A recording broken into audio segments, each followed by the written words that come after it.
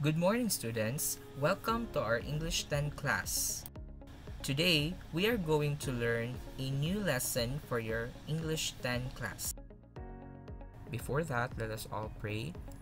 Let's pray. Heavenly Father, thank you for this day that you have given to us. Guide us, Lord, as we learn a new lesson in English today. In Jesus' name, Amen. For your class rules in this online class, number 1, respect. Don't forget to respect your teachers in all subjects and your classmates. And also find a conducive place. Find a good place so that you will learn better. Also, for your safety, always follow proper wearing a face mask when going outside. Observe social distancing and always bring a personal alcohol and ball pen during releasing and retrieval time.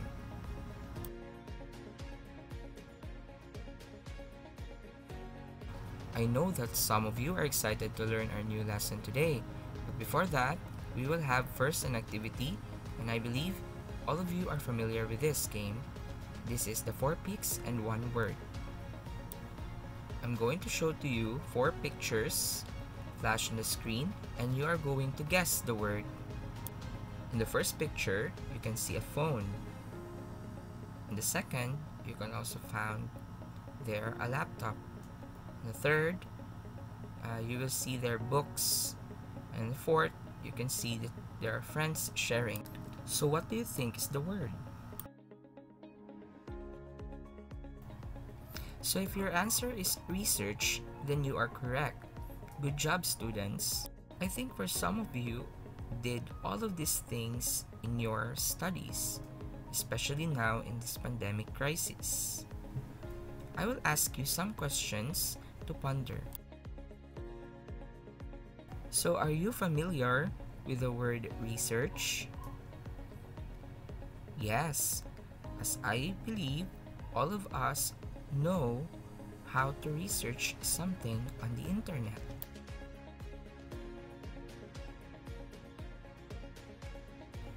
How can we use research in our daily lives?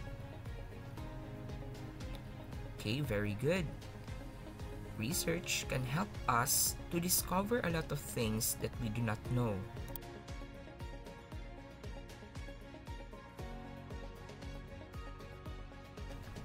So what is the importance of research? Of course, research will guide us on what to do and what to learn, especially when we are learning independently. With that said, what do you think is our topic for today?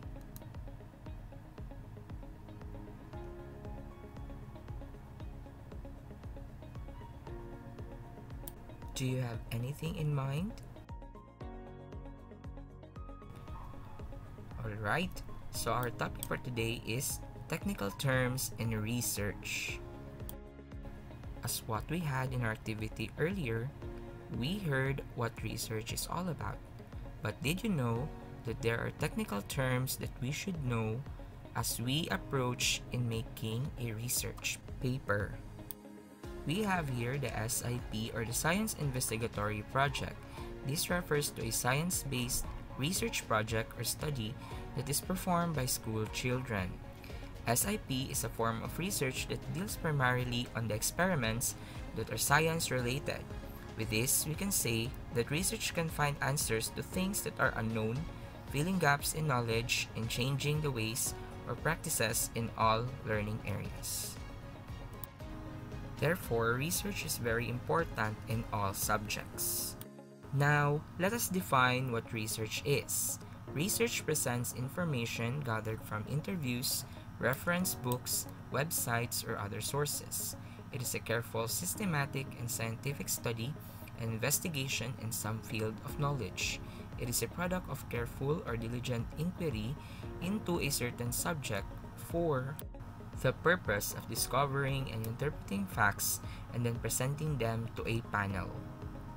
In Tagalog, we call research pananaliksik. In Bisaya or Cebuano, we call it panuhid. So here are the technical terms used in research. Just like the SIP, we have these terms and also the same time patterns in making the Chapter 1.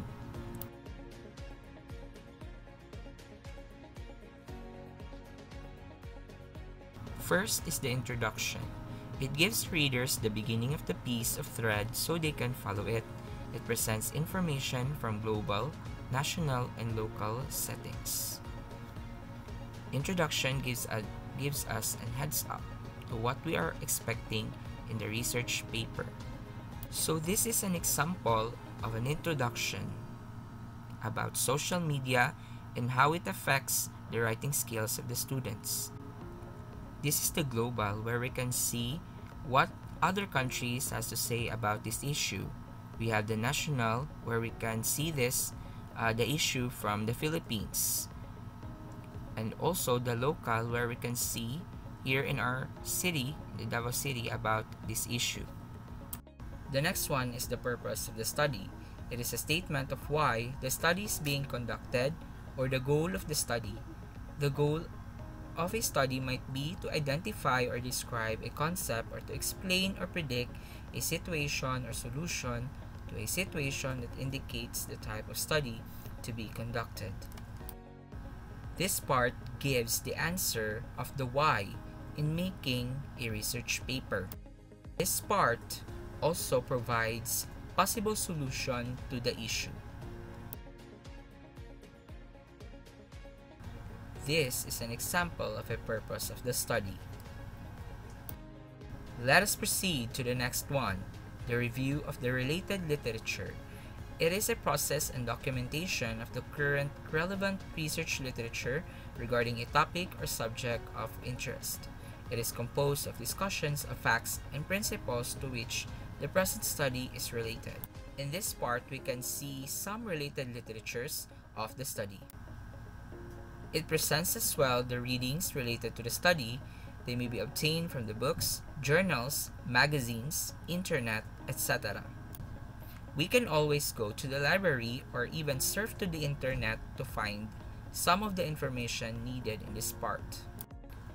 This is an example of the review of the related literature.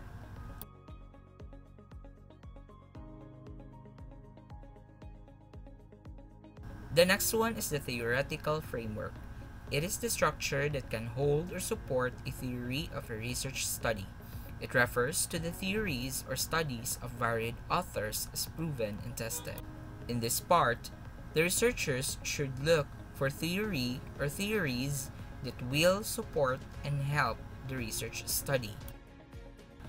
These theories came from known proponents and proven and tested because of their experiments made. So, in Tagalog students, ito ay mga teoryang tumutulong sa ating pananaliksik. This is an example of a theoretical framework.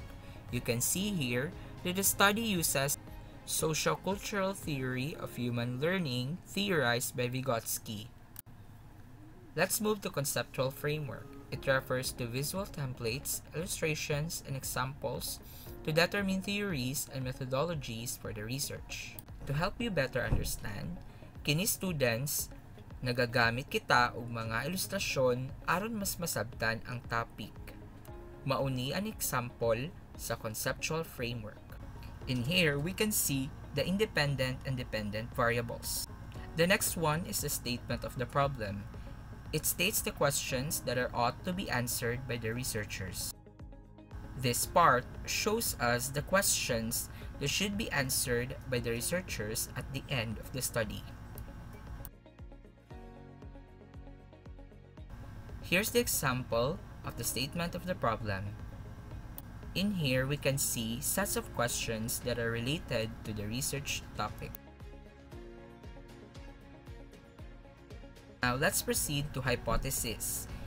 It is a specific, clear, and testable proposition or predictive statement about the possible outcome of a scientific research study based on a particular property of a population, such as presumed differences between groups on a variable or relationships between variables. Nga parte, ipakita ang posibleng tubag sa research o panuhid. This is an example of a hypothesis. The researchers will utilize null hypothesis in order to come up with an answer. So let's proceed to the definition of terms. Defining important terms is essential to ensure a common understanding of key concepts and terminology is shared between the author and the readers or audience, particularly if the term is unusual or not widely known. This part provides meaning to those unfamiliar words that were used in the research paper. So here's the example of the definition of terms. The next one is the significance of the study. It mainly focuses on the question, who will benefit from the study? It describes what contribution the study will make and the usefulness of the study in the society. Dito pinapakita kung sino ang nakakabenepisyo sa pananaliksik. This is an example of the significance of the study. Those who can benefit were the teachers, the students, and the parents.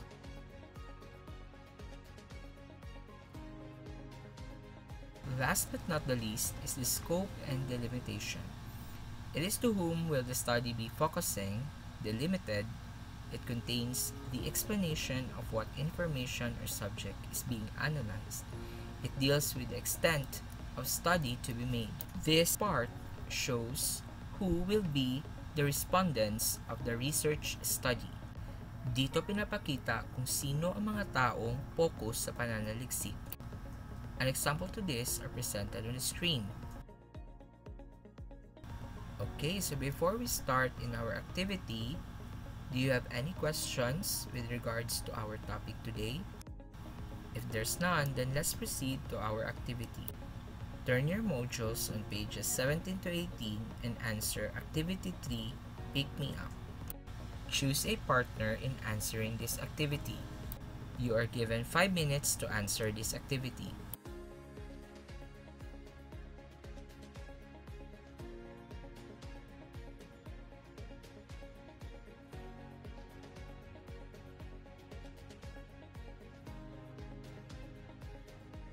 Okay, so time's up.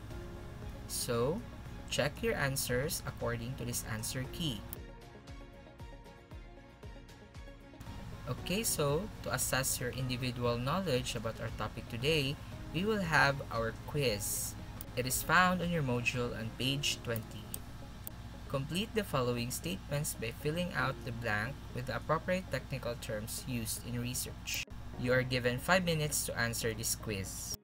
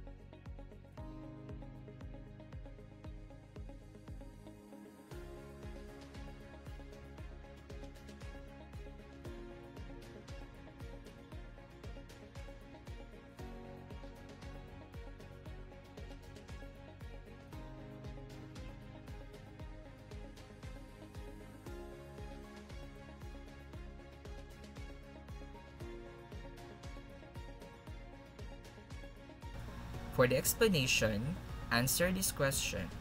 What is the importance of learning these technical terms of research?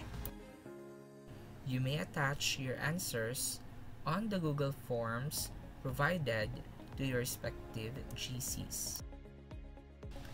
Now let's proceed to your assignment. Provide your own meaning of the following research terms below. You may pass your answers on the Google Classroom. So that's it for now, students. Thank you very much for listening. See you once again for our English 10 class.